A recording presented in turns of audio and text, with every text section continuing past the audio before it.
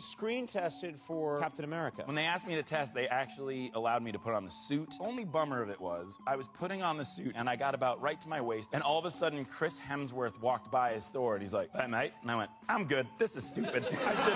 I never auditioned for Loki.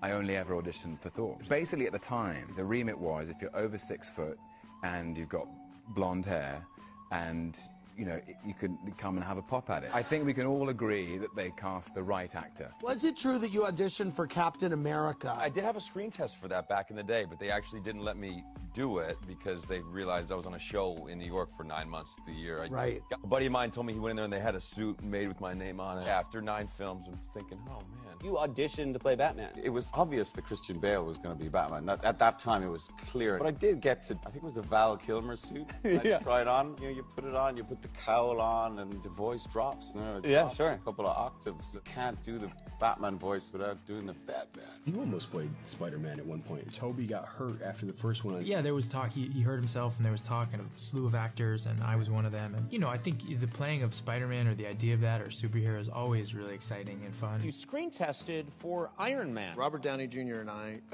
we screen tested on the same day. And I'm still waiting to hear back. And no, these things, they get caught up in development, you know what I mean? So we'll see.